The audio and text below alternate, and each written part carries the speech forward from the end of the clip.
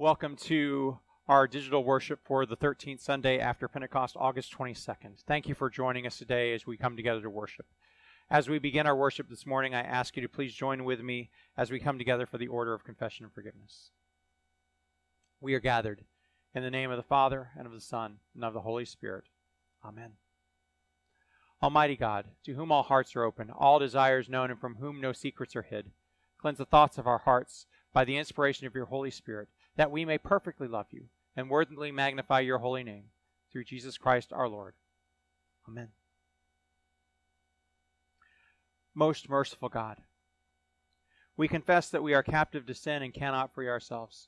We have sinned against you in thought, word, and deed, by what we have done and by what we have left undone. We have not loved you with our whole heart. We have not loved our neighbors as ourselves. For the sake of your Son, Jesus Christ, have mercy on us. Forgive us, renew us, and lead us, so that we may delight in your will and walk in your ways, to the glory of your holy name. Amen. In the mercy of Almighty God, Jesus Christ was given to die for us, and for his sake God forgives us all our sins. As a called and ordained minister of the Church of Christ and by his authority, I therefore declare to you the entire forgiveness of all of your sins, in the name of the Father, and of the Son, and of the Holy Spirit. Amen. The grace of our Lord Jesus Christ, the love of God, and the communion of the Holy Spirit be with you all. Let us pray. Holy God, your word feeds your people with life that is eternal.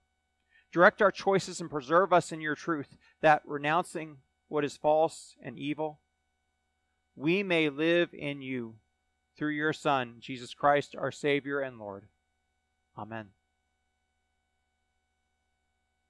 Our first reading today comes from the book of Joshua, the 24th chapter.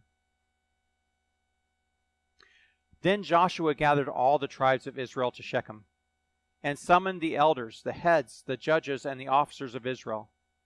And they presented themselves before God. And Joshua said to all the people, "Now therefore, revere the Lord and serve him in sincerity and in faithfulness. Put away the gods that your ancestors served beyond the river and in Egypt, and serve the Lord. Now if you are unwilling to serve the Lord, choose this day whom you will serve, whether the gods that your ancestors served in the region beyond the river, or the gods of the Amorites in whose land you are now living. But as for me and my household, we will serve the Lord." Then the people answered, "Far be it from us that we should forsake the Lord and serve other gods. For it is the Lord our God who brought us and our ancestors up from the land of Egypt, out of the house of slavery, and who did great signs in our sight. God protected us all along the way that we went, and among all the people through whom we passed. And the Lord drove out before us all the peoples, the Amorites who lived in the land. Therefore, we also will serve the Lord, for he is our God." The word of the Lord. Thanks be to God. Our psalm for today is Psalm 34. The eyes of the Lord are on the righteous, and his ears are open to their cry. The face of the Lord is against evildoers, to cut off their remembrance of them from the earth. When the righteous cry for help, the Lord hears and rescues them from all their troubles. The Lord is near the brokenhearted and saves the crushed in spirit. Many are the afflictions of the righteous, but the Lord rescues them from them all. He keeps all their bones, not one of them will be broken. Evil brings death to the wicked, and those who hate the righteous will be condemned. The Lord redeems the life of his servants. None of those who take refuge in him will be condemned. Our second reading is from Ephesians, the 6th chapter. "Be strong in the Lord in the strength of his power. Put on the whole armor of God so that you may be able to stand against the wiles of the devil. For our struggle is not against enemies of blood and flesh, but against the rulers, against the authorities, against the cosmic powers of this present darkness, against the spiritual forces of evil in the heavenly places. Therefore, take up the whole armor of God, so that you may be able to withstand on that evil day, and having done everything, to stand firm. Stand therefore, and fasten the belt of truth around your waist, and put on the breastplate of righteousness. As shoes for your feet, put on whatever will make you ready to proclaim the gospel of peace. With all of these, take the shield of faith, with which you will be able to quench all the flaming arrows of the evil one. Take the helmet of salvation and the sword of the Spirit, which is the Word of God. Pray in the Spirit at all times, in every prayer and supplication. To that end, keep alert and always persevere in supplication for all the saints. Pray also for me, so that when I speak, a message may be given to me to make known with boldness the mystery of the gospel, for which I am an ambassador in chains. Pray that I may declare it boldly, as I must speak. The word of the Lord. Thanks be to God. Holy Gospel according to St. John, the 6th chapter. Glory to you, O Lord. Jesus said, "Those who eat my flesh and drink my blood abide in me, and I in them. Just as the living Father sent me, and I live because of the Father, so whoever eats me will live because of me. This is the bread that came down from heaven, not like the one that which your ancestors ate, and they died. But the one who eats this bread will live forever." He said these things while he was teaching in the synagogue at Capernaum. When many of his disciples heard it, they said, "This teaching is difficult. Who can accept it?"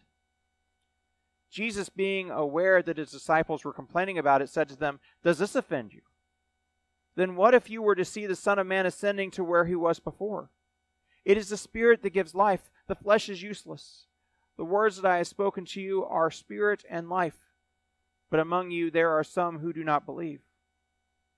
For Jesus knew from the first who were the ones who did not believe, and who was the one that would betray him. And he said, "For this reason, I have told you that no one can come to me unless it is granted by the Father."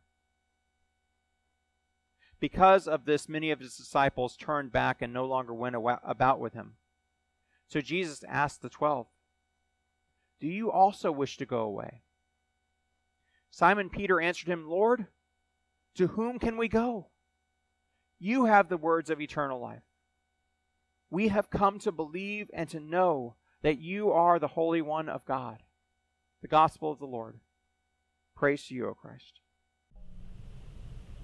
Okay, the second song for August 22nd, ELW 810, "O Jesus, I Have Promised."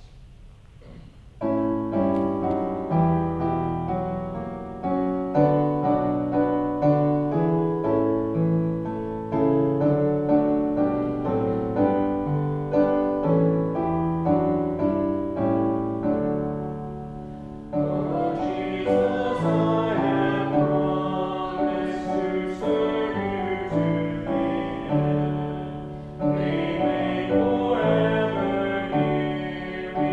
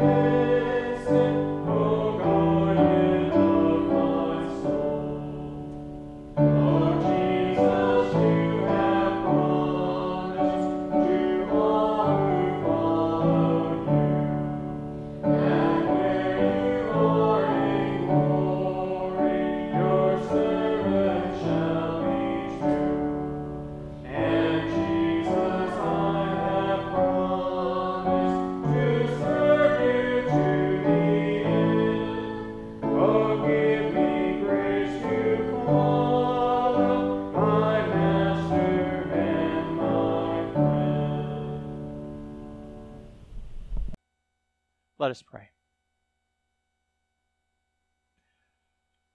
Oh Jesus, you have drawn us to you, and even when we don't understand, we try to be faithful.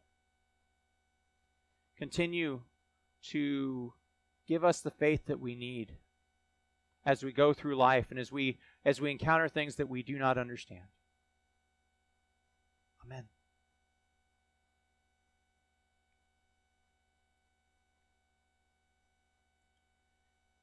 So even though the week is only halfway over as I'm recording this, this has not been a week, if you watch the news regularly, for a lot of happy news. And it's been a week in which there's a lot of very different opinions, and I think it's very easy to take complex things and to try to propose simple solutions to them, or simple ideas, or simple ways of thinking about and engaging the world. And yet, I think, and I wish that there were more people willing to say, I don't fully know what the right answer is here. I don't fully know how to engage all these different things. I don't know the things that I don't know. But there is something that I do know. You know, as we heard in the book of Joshua, where Joshua is there with the people, and they've come out of the wilderness. They've now entered into the promised land. The Lord has been with them as they've moved in, and has moved the people who were occupying that land prior to them, has moved them out of that land. And now they find themselves in that land which has been promised. And Joshua comes to them and says to them, here are your choices. You know, you can serve the Lord. Or you can serve the gods that your ancestors worshipped generations ago beyond the river, beyond the Euphrates, when Abraham was called. Or you can serve the gods that were back in Egypt, or you can serve the gods of the people of these places. But what I know is that God has been with me all throughout this journey, that God has done incredible things to bring me to this place. There are many things that I don't understand along the way, but I know that God has been there with me, and therefore I will serve the Lord my God. I will serve the God, me and my family, we will do this. This is the path, this is the choice that we are making. Now, it doesn't mean that everything's going to be easy. It doesn't mean that we're always going to understand every single thing that goes along with it. It doesn't mean that we're always going to know everything that goes on at every single moment. It doesn't mean that everything is going to make sense. And yet, for me and my household, this is the path that we are taking. Now, there are other alternatives out there. There are other alternatives that you're going to look at, and they're going to seem attractive. You're going to look at the way in which other people around you are doing things. You're going to look at the certainty that they have in certain things, and you may say, wow, I wish I was that certain. I wish I was that, I wish I had this kind of a relationship with God where I do these things and I get these results. And that is certainly not Lord, the God of Israel. But if your God is, I do give you these things and I get these results, then who's really in charge? Who's really the Lord there? Because our God is not a vending machine. You put in a few coins and you get what your selection out of it. And yet God, in the midst of all those things, in the midst of all the things that we may not see or understand, remains faithful.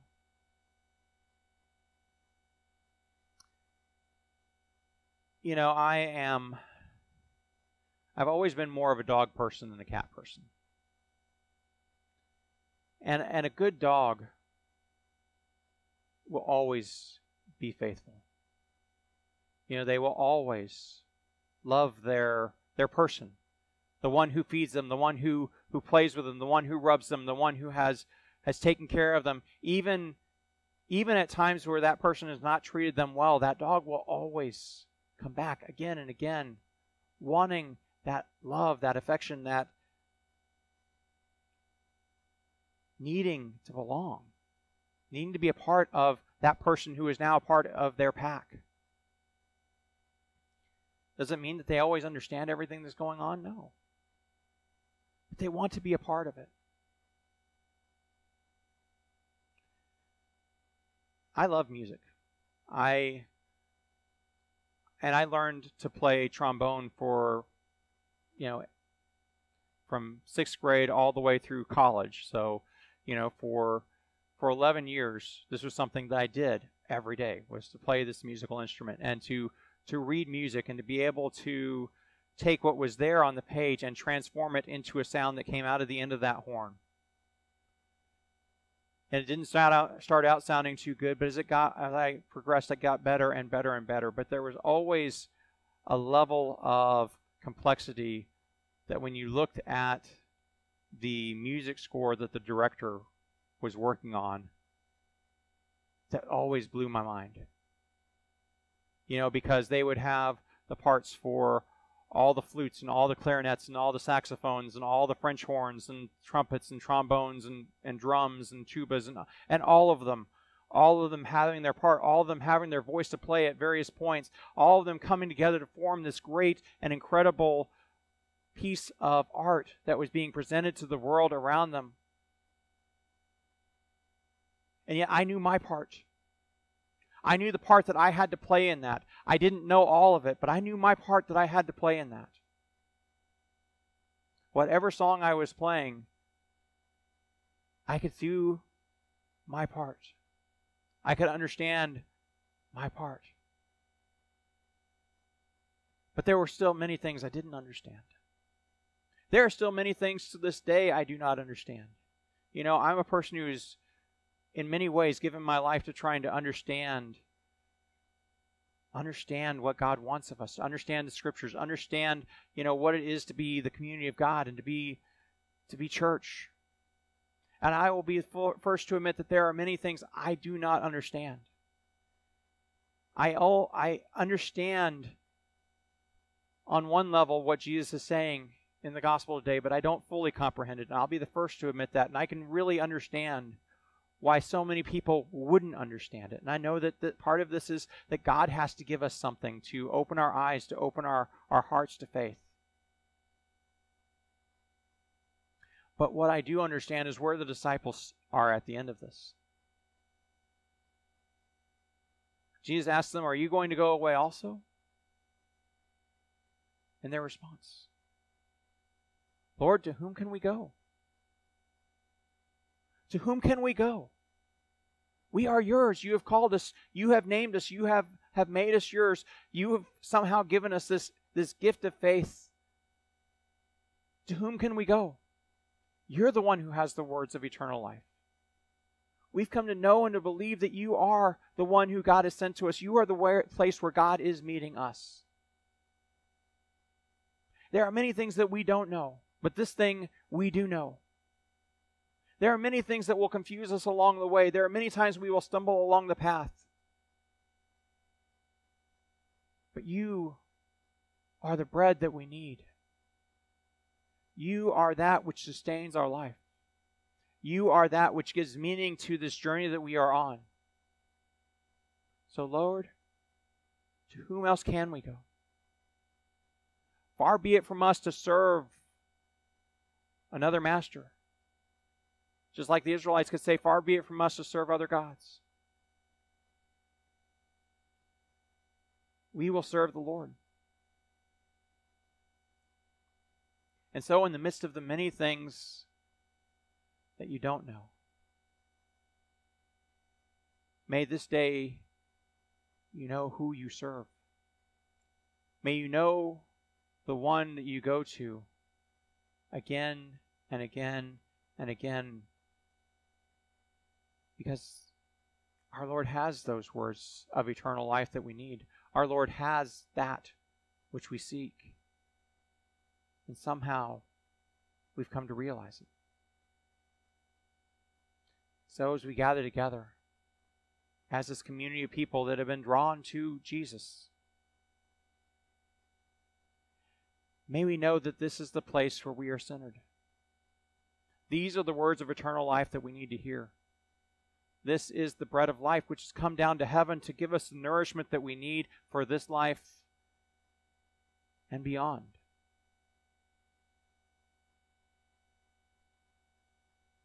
And maybe be willing to live in the midst of the unknowns, because we know the one who we go to at the center of all things. As for me and my household, we will serve the Lord. Thanks be to God. Amen. I ask you to join with me as we confess our faith using the words of the Apostles' Creed. I believe in God the Father Almighty, creator of heaven and earth. I believe in Jesus Christ, his only Son, our Lord. He was conceived by the power of the Holy Spirit and born of the Virgin Mary. He suffered under Pontius Pilate, was crucified, died, and was buried. He descended to the dead. On the third day he rose again. He ascended into heaven and is seated at the right hand of the Father. He will come again to judge the living and the dead. I believe in the Holy Spirit, the Holy Catholic Church, the communion of saints, the forgiveness of sins, the resurrection of the body, and the life everlasting. Amen. Let us pray. Loving God, we lift up this world that you love. Renew your creation and give wisdom to all your people who share in your responsibility to care for the world. Give wisdom to leaders of nations, states, and cities to care for your people and the world. Lord, in your mercy, hear our prayer. The countries of this world experience disunity and conflict. We set our minds on fear and greed rather than on your rule of justice and steadfast love. Build up all countries on your cornerstones of peace. Protect and bless all who sacrifice to guard our freedoms, including Ben, Bryson, Christian, Clayton, Daniel, Dylan, Hayden, Lindsay, Luke, Michael, Mike, Spencer, Steve, Sydney, Tyler B., and Tyler G. Lord, in your mercy, hear our prayer. We still weep with those who weep and mourn with those who mourn. Cradle the fearful, the suffering, and the dying, assuring them of your loving presence.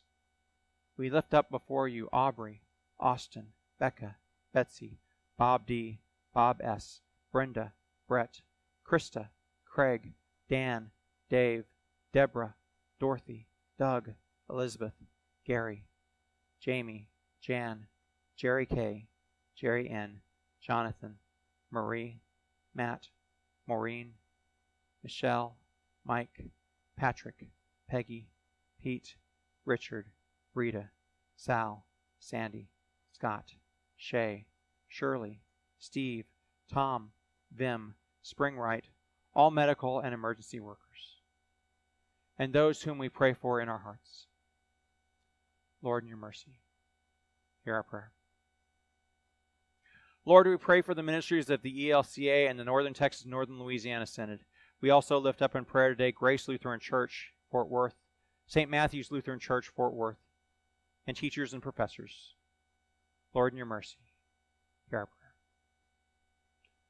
Lord, I want to lift up those who are dealing with natural disaster in Haiti and those who are living in Afghanistan in the midst of that turmoil that's unfolding this week. Now, Lord, in trust and in hope, we commend to you, O Lord, all for whom we pray. Amen. The peace of the Lord be with you as you gather together with friends and family in your homes. So just a couple announcements. So this Sunday, between our worship services, we will have Coffee with Council to talk about the upcoming proposal on both the new sign and the repairs to the building to help alleviate the leaking issues that we have. So that'll be between services at 9:45. And then also this upcoming Sunday, we will have the Fantasy Football League. So again, it's a chance. It's just a fun thing, but for anybody who wants to be a part of it, you draft your team. It's a $20 donation per team, and then whichever team wins gets to select where the combined pot goes, to which charity it's going to go to. Again, I mentioned in our prayers about Haiti. So one of the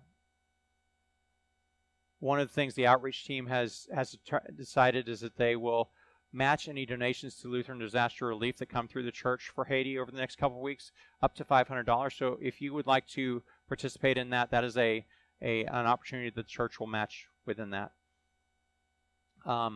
Also, a reminder that on August 29th, between our two services at 9:45, we will have a congregational meeting. You should have received information on this, but again, we're voting on both doing some repairs within the building and then also replacing our signs. So please be engaged with that however you can. And then there are just a number of other upcoming events. So we have, for example, the Rejoice Block Party coming up September the 12th, and then on September 18th and 19th we have God's Work Our Hands coming up. So there's a lot of big things coming up over the next couple of weeks. A lot of opportunities to be engaged. One that I just popped in my mind again is a week. So Saturday the 28th, from 8 to 11, we will have the opportunity to come out here. We're going to be doing some yard work. We'll be cleaning up the area. So and then have a chance afterwards for some time together to just pop a beer or whatever you want to drink and just have a little fellowship time. So that'll be from 8 to 11 this upcoming Saturday, the 28th. All right. I know a lot of announcements, but again, it's that time of the year where a lot of things are starting to move, and we're trying the best we can to move into both the reality of, we know that a lot of people are still watching predominantly digitally, but we have people who are back, and we're trying to do things as safely as we possibly can. So thank you for your continued support, however you're participating at Rejoice. This is also the part of our service where we would receive our offering. Again, thank you for your continued faithfulness in this. If you've watched me every week, you know that there are two ways in which you can donate. Either sending a check to Rejoice at 12,000 Independence Parkway in Frisco, Texas 75035, or you can go on our website or the Tidely app and give through that. At this point, we will prepare for communion, so I invite you to gather together bread and either juice or wine if you want to celebrate at home. Communion is a central part of our worship here at Rejoice. It's a place where we trust that Christ meets us. So we gather together and we remember how in the night in which he was betrayed, how our Lord Jesus took bread, gave thanks, broke it, and gave it to his disciples, saying, "Take and eat. This is my body which is given for you. Do this for the remembrance of me." And again after supper he took the cup. And after he had given thanks, he gave it for all to drink, saying, "This cup is a new covenant in my blood, shed for you and for all people for the forgiveness of sin. Do this for the remembrance of me." Now, Lord, remember us in your kingdom, and teach us to pray. Our Father, who art in heaven, hallowed be thy name. Thy kingdom come, thy will be done on earth as it is in heaven. Give us this day our daily bread, and forgive us our trespasses, as we forgive those who trespass against us. And lead us not into temptation, but deliver us from evil. For thine is the kingdom, and the power, and the glory, forever and ever. Amen. The gifts of God for the people of God. May Christ be present with you as you celebrate together at home with friends and family.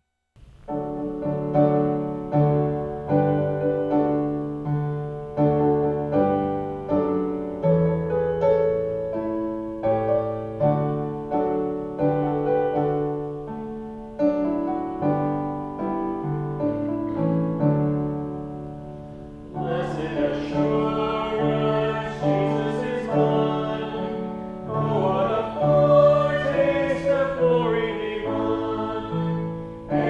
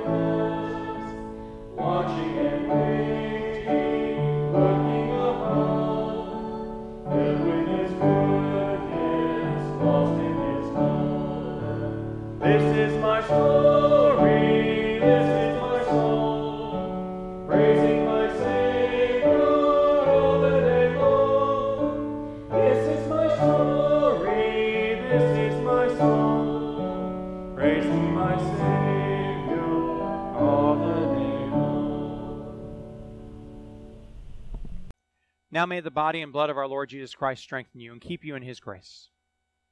Let us pray. Lord Jesus, in the sacrament you strengthen us with the saving power of your death and resurrection. May these gifts of your body and blood create in us the fruits of your redemption and grace in our lives. For you live and reign with the Father and the Holy Spirit, one God, now and forever. Amen. Now may the Lord bless you and keep you. The Lord make his face shine upon you and be gracious to you. The Lord look upon you with favor and grant you peace. Amen.